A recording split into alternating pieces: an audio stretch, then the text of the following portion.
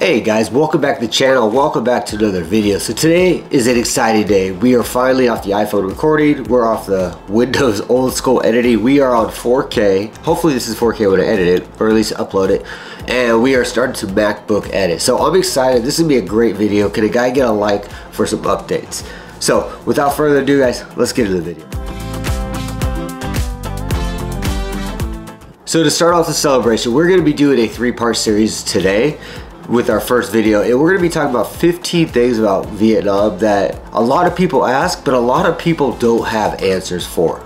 So in this video, we're going to be talking about things like long-term living in Vietnam, tourist traps, the nightlife, working in Vietnam, and the culture, just to name a few. So in this video, we're going to focus on the first 5 things about Vietnam. So we're going to be talking about work, dating, the nightlife, traveling around Vietnam, once you're inside of Vietnam, but actually traveling around Vietnam, and finally going from a tourist status to a long-term expat status while you're living in Vietnam. So without further ado, let's kick this off. But before we get going, make sure you hit that subscribe button to follow along to get these other videos, and follow along on the playlist to get these updates as they come out. Again, we're doing 3 on this today. We're just gonna focus on 1. So without further ado, let's get into the most important question always asked by Westerners, pretty much among us all, is dating in Vietnam. And that focuses around how, why, when, should you, and most of all, what to expect from actually dating somebody that is Vietnamese. So whether if you're looking for a one-night stand, a girlfriend, or just something long haul like marriage, it's good to be ready for the unexpected. So let's kind of talk about what to expect on either of these cases. So it's good to be ready on day 1 all the way to the end of the whole process of your relationship with this person. Also, we're going to kind of talk about where to find people that you want to date, and also kind of what to expect when you get through the dating process. And also where to look to find good people to date, as well as what to expect when you're actually dating in Vietnam, as it is a whole different ballpark compared to our Western societies. Everybody has their reason for dating in Vietnam, being good or being bad. We just have our reasons. Finding that other person isn't too hard. It's just like anywhere else around the world for say. In Vietnam though, we do focus more on finding that person on places like Facebook, friends that you know, if you're using an app like Zalo, or even at work, or just a friend of a friend, or if you're at a coffee shop. So there's a lot of places to find people today, and it is pretty normal to do this. We can also go as far as saying you can find somebody at the nightlife. If you're on Bui Vin, or if you're at a club or at a bar, you can also meet people there. It can be a little different with the end results, but this is also something that a lot of people do that have value to it. Another probable way that you could use, and this one is kind of in the air, but is using Tinder. Tinder is something a little different, so let's kind of talk about that for a minute. Tinder itself in Vietnam kind of has its own purpose. A lot of people that you meet on there, what you're gonna find is a lot of them trying to find language exchange partners, or it's a lot of solicitation, which could be for apartments, for jobs, or looking for teachers, or it's just flat out sex. So my advice with Tinder, if you're looking for something serious, you might not find it on that site. There are other sites though. I think Plenty of Fish is one that's out there. I've had a lot of friends that have had success with that. But the idea with Tinder is it's almost like a solicitation site. It's kind of like TikTok out there. So I would avoid it if you're looking for something serious. You'll get better results just going to a bar on Bui Vin than you would on Tinder in regards to finding something serious.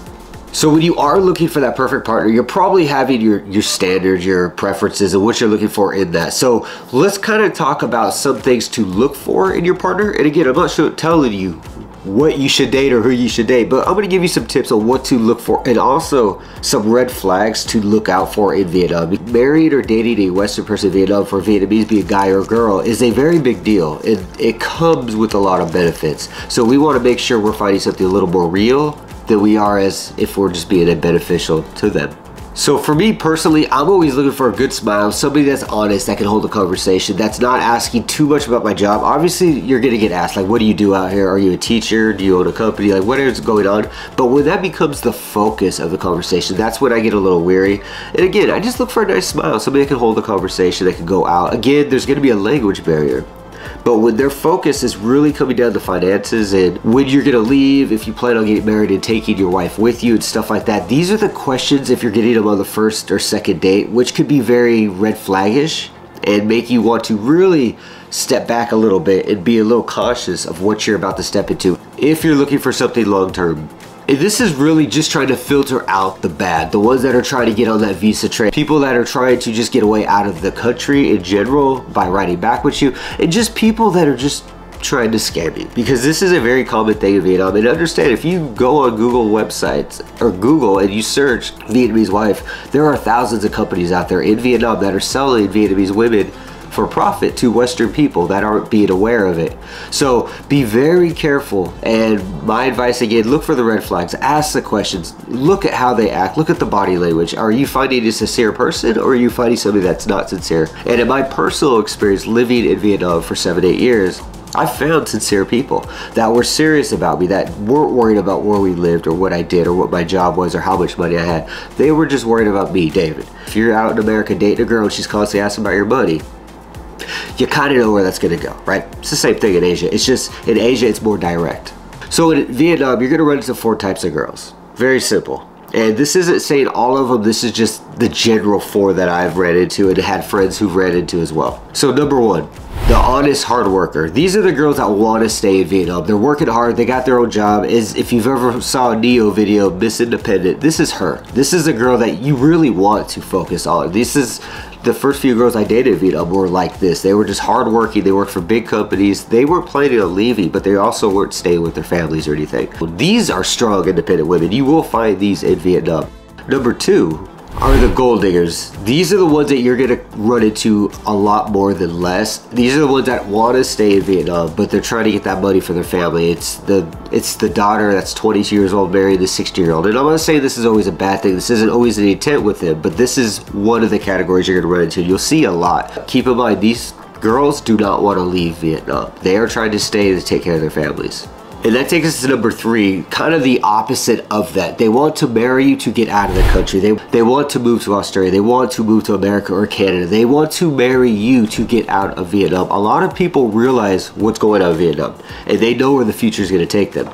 So you'll meet a lot of girls that just want to marry you and get out of the country. Mind you, this could be a good thing for you. You got a wife, you got somebody to take back home, cool, great. But understand, when you get back to, let's say, America, once you get married, she has power. And she can leave you, and she could stay American, and she could take everything from you. So these are the girls that you have to really be careful with and do not make over the moment, at the last minute jump decisions on. These are the relationships you want to hold out for 2 or 3 years before you even consider that decision. So be very careful with the girls that are trying to marry for that Visa card. And the last one, and this one is true, and a lot of people don't believe it, but this happens more in Vietnam than you would think. And these are the one-night stand girls. These are the girls that are actually taking you out on a one-night stand. They don't really want to date. They're not serious about anything. They don't want your money. They're not asking you to pay them for sex or anything. They just want to have sex and leave.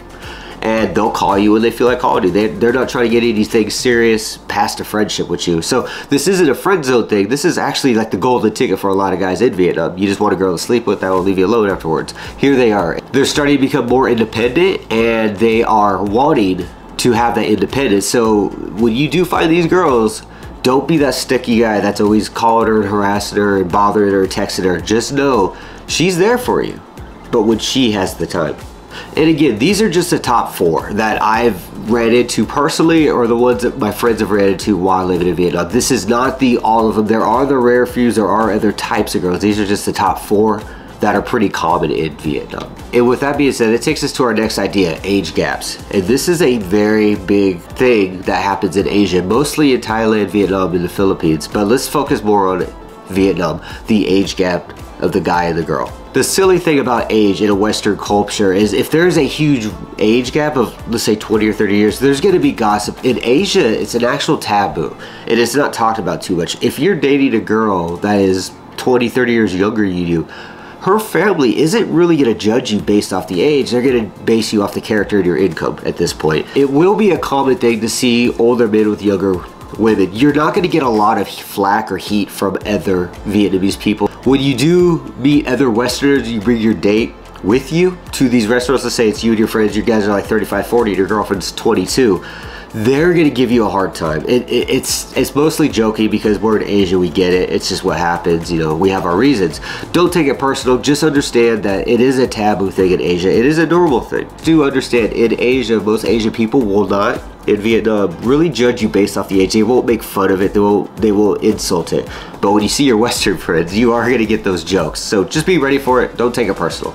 And then the final part, married in Vietnam to a non-citizen.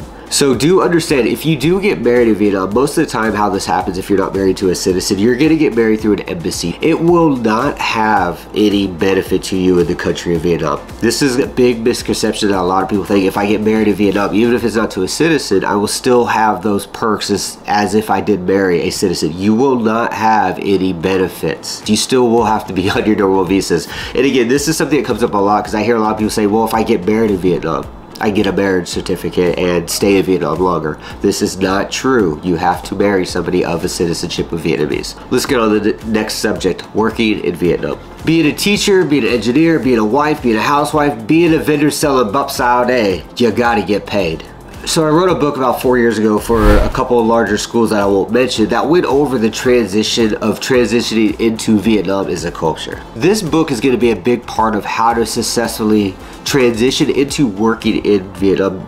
Regardless of what your job is, being a teacher or something else, it is a good way to transition because moving into Vietnam and getting used to it and working there can be a challenge within itself. So working in Vietnam comes down to 3 different types. The first one is you're working illegally. You're working under the table. You probably don't have a degree. You shouldn't be there, or you're under some kind of agent visas, which you can't really do anymore since post-pandemics. The government stopped a lot of that. Or you're just working from Facebook jobs or something like that. And this can include being a teacher, being a YouTuber, being a nomad, selling bắp sao, or just being a pimp. I don't know what you're doing. But whatever it is, you do not have an actual work permit to be in the country long term.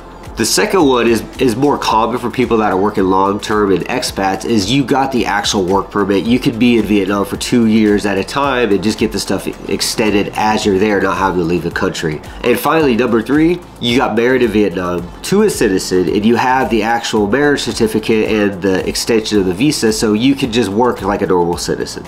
So in general, working in Vietnam is a pretty straightforward, easy thing. I recommend going through mostly Facebook as your best friend trying to find work in Vietnam. Even if it's to be an engineer at PV Oil and Vung Tau, they post on Facebook. So check that out. Make sure you have a good CV put together. Again, check out my book in regards to how to get ready for that stuff. And a final last word for Americans. I don't know if this applies to Australians and Canadians. I honestly don't know. But for Americans, every year we can file taxes in Vietnam and get a tax return. So if you do have a work permit, or if you're married and you're paying taxes into the system, you can file taxes. Let me know in the comments below though if you're Canadian or Australian and this has happened where you can actually do it too. As far as I know, only Americans can do this because I've been able to do it and nobody else has told me they could do it. And I think that kind of covers up the work. It's a very short subject. Again, check out the book if you want to know more about working in Vietnam. So let's get on to the next one. Traveling around Vietnam. Traveling around Vietnam is probably one of the best things I ever did in Vietnam. And my biggest advice to anybody living in Saigon or Hanoi, and it's been the same advice for the last 7 years, is get out of the city and see Vietnam. Vietnam is a beautiful country, and the cities do not show justice to what Vietnam truly is. They're big cities, you know. They're gonna make them westernized, they're gonna be dirty, they're gonna be loud, they're gonna be polluted, but get out there and get outside. So traveling around Vietnam within the borders is an amazing thing to do, and it's a must. So to travel around Vietnam, there's a lot of ways to do it. You could take a sleeper bus, you could take a boat, a ship, your motorbike, you could rent a bike, you could take the train. There's a lot of ways to travel around Vietnam. And you also have the option of taking ships if you're trying to go to somewhere like Pho Qua, or you take the mountains around Ha Long Bay. So you definitely have a lot of options at your disposal to see all of Vietnam. But let's focus on the biggest one that we all mostly run into, and that's a sleeper bus. A sleeper bus is something that'll take you from city to city. So if you're trying to leave Saigon to another city, or if you're leaving another city to another city, the sleeper bus is the best way to go. It is very cheap, it's affordable, and it gets you wherever you need to. A lot of them just go at night, so you can kind of pass out in them, hence the term sleeper bus. This is the best and most cheapest way to get around Vietnam, and there's bus stations in pretty much every city where you can just select where you want to go, get your ticket, wait for the bus, and it will take you wherever you're going. And you'll notice that I didn't really talk about taxis too much. Taxis are kind of a challenge in Asia for any Westerner because there's always a lot of scams. The drivers get lost. There's a lot of nonsense, stolen property. If you leave your phone in there, they're going to keep it and sell it to somebody. So the reason I left that out is because I think it's something you should avoid. If you are going to use like a bus or a taxi service, I strongly suggest using Grab or something similar to Grab, where you can actually order it on your phone, get the prepaid price already on the screen, and the driver, they'll be able to use that app, and it will take them to Google to navigate to where you're trying to go, so they're not going to get lost. You will be surprised how many taxi drivers don't know where to go or where anything is in their own cities. So one thing that you'll start seeing as you travel, being in Saigon, a big city, to Hanoi, all the way down to small cities like Dalat or Phan Thiet, is the nightlife. Be it a big city or a small city, there's always something going on. So let's talk about the nightlife in Vietnam. So your style of a nightlife could be a combination of living the life on the Las Vegas Strip, going crazy all night, drinking and smoking and doing whatever you want to do, dancing it up and meeting the girls, or it could just be a calm night at a coffee shop with your friends, relaxing. Whatever you like to do, I promise you, Vietnam and especially Saigon have this to offer to you. And the really cool part about this is every city has something going on, and everyone has a little similarity between what they offer city to city. So the top 5 things that you can do in the nightlife in Vietnam pretty much come down to this. You have clubbing in heavy tourist areas. Then you have coffee shops that stay open just as long as a nightclub will, be it on the streets or be it inside their actual coffee shop themselves. You have the street food in Vietnam, and this is a huge one. You have vendors everywhere. There is food everywhere, be it if you're at a park, if you're on the side of the road, if you're at a coffee shop or a club. There's always food to eat in the bigger cities. Even the small ones, it'll be limited, but there's always food around. And speaking of food, you always have a restaurant. Restaurants in Vietnam are almost like clubs. They're just not as chaotic. But you still have the option to go to a lot of fancy restaurants or just casual Vietnamese style restaurants that are going to be wild or they'll be calm. But the food, it's all about the food when it comes to what you do with the nightlife. So grab the food, check out the restaurant, be it street food or not, just grab the food, it's awesome.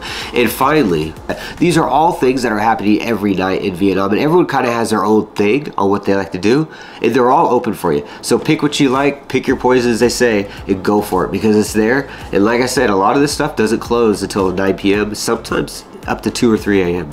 Sky's the limit, do what you want, be safe out there. Don't be foolish, my friends. But be safe. But no, you have a lot of options. Say if you're going there to be a casual, go out at night, or if you're with your wife, your kids, if you're out with your girlfriend, if you want to go out and just party with the teachers or your friends, whatever you want to do, it is out there in the nightlife. And I can't stress enough how many options you actually have to do whatever you want.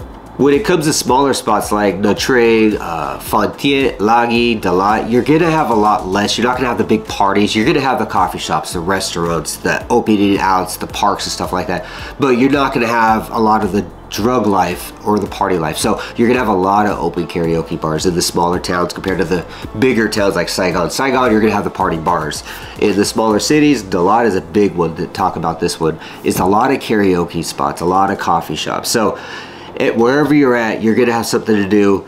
If you know exactly what you want to do, be it a heavy partier like a Vegas boy, get to Saigon. If you're looking for something to chill, anywhere else. And let me know in the comments below, where is your favorite spot in Vietnam? All of Vietnam, where is your favorite spot to go? Link us below, the Yelp review, whatever it is. Let us know where you like to go. But I will tell you my personal advice. And one thing I learned real fast is if you learn the language, you'll start learning where the Vietnamese go. And I think where the Vietnamese go is a lot more fun than hanging out with a bunch of teachers. Don't get me wrong, if you're gonna hang out with a bunch of Western people, teachers, and do these tourist stuff, it is amazingly fun.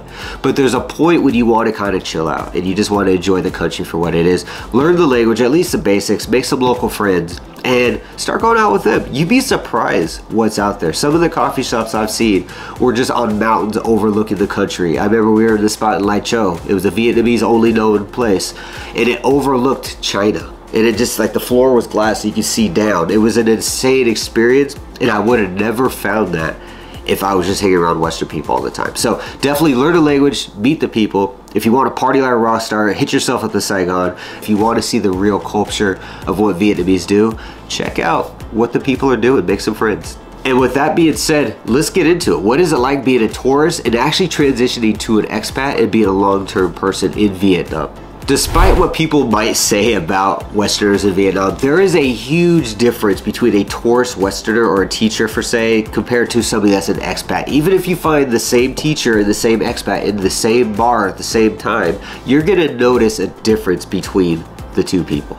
And this is a transition that we go through once we hit like that 2-3 year mark. And this is something we can see. When I go to restaurants, I can tell exactly what Westerners are doing. I can tell where they're from at this point. So let's sit down, let's kind of break it apart. Let's talk about what is that transition and what is it like and what is there to expect. So let's talk about how us long-term people in Vietnam feel, how we see things, kind of like our point of view of how we see life in Vietnam compared to somebody that's just coming by, that's a backpacker, a tourist, or they're just coming for a few months. So let's talk about 4 things that I went through personally as I was transitioning into this expat lifestyle. The first one was I started speaking Vietnamese. I actually started learning Northern Vietnamese before I started getting the Southern down.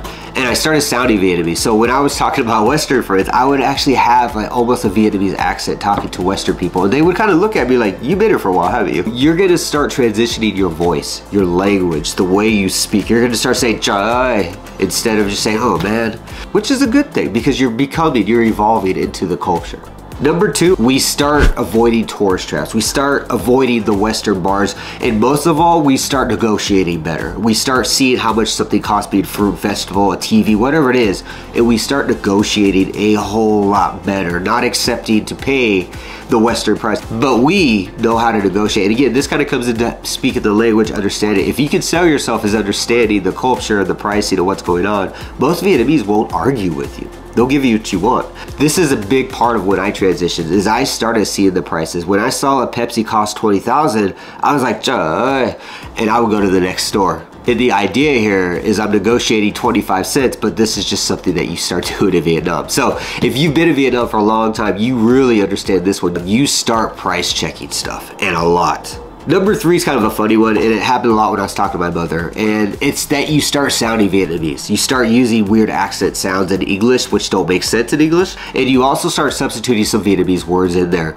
And it got to the point where even my mother was like, what did you say? Or I'll have friends that visit me that are from America or Canada or Australia, and they'll come out to Vietnam and visit me, and I'll say things that are just kind of like Vinglish, as we call them, like it's Vietnamese English mixed together, and you start developing that to the point where you almost start trying to speak Vietnamese over English. But this happened for me because I started living in small villages like Lai Châu, Lao Cai, La Di, the main city of Da Lat. Like I was in these areas where it was strictly only Vietnamese. So my English started like going to the back of my head almost. And number 4, my personal favorite, you start finding the hookups. You start finding the secret items on menus. You just start finding where to go. You start knowing the right people and the right businesses. This is a big one that is where Vietnamese people kind of distinguish themselves as being socially valued higher. You start knowing people. And when they're like, oh, I know Win over here. Yeah, he hooks me up all the time. You start getting that status. And it's a really cool thing when you can start knowing where to go. Like you walk into a restaurant, I'll get some cam tam, and I'll pay the normal 15,000 for it. But the Vietnamese are paying 20, and they're confused, like, why does he pay less? I'm Vietnamese. And then they'll go up, be like, oh, this is David, he's from blah, blah, he's been here, he knows this. And then I'll talk to that person in Vietnamese. So the cool thing about the expat status is you start becoming Vietnamese-ish in the community without actually being Vietnamese. And the people around you start justifying it for you, which is awesome because you start making really good connections. This whole subject though is very subjective. It's different for everybody. These are just kind of the 4 things that I went through as I was transitioning to expat. This is when I kind of realized like, wow, I really have been in Vietnam a long time. And it can be different for other people. So let me know in the comments below, like what was your transitional point if you've been there for 3 or 4 years? Like what made you feel like, oh Jesus, I really have been here a long time? And let's talk about those. In all, like it just felt weird. When I was in that 4th, 5th year, I remember I would be in smaller towns and I would see a Western person, being a white person or a black person, drive by and I would just like double look at it and be like, wow. You know, like I felt like how a lot of Vietnamese people were when they see us, they're like, oh wow, because they don't see a lot of us in these smaller village areas. And when I see them pass through being backpackers, it was always kind of like, wow. And I started realizing like, Jesus, I really have been in Vietnam a long time. When I'm looking at somebody that looks like they're from California as like a rarity, you know. So definitely cool. Let me know in the comments what your little transitional point was, because I think these are the fun parts of the subject because it's different for everybody and it kind of hits us differently. So let me know. So that kind of breaks up for transitioning from being a tourist in Vietnam to actually being an expat local. So let me know again below what your big point was from that. So I think that kind of does it for today, guys. for our first 5 subjects. What do you think? Do you agree with these? Do you disagree? What would you have replaced mine with? Because I am very curious. We still have 10 more to go. But what do you guys think so far? So remember, hit that subscribe button, hit that like button, follow along to see the next videos. There's gonna be 2 more going on with this one. And check out the link if you want to check out the ESL book for teaching English in Vietnam and Asia. It's gonna be out here in a couple months. And don't forget to leave a comment, smash that like button, help our guy out. And until then, guys, I am out. I'm out.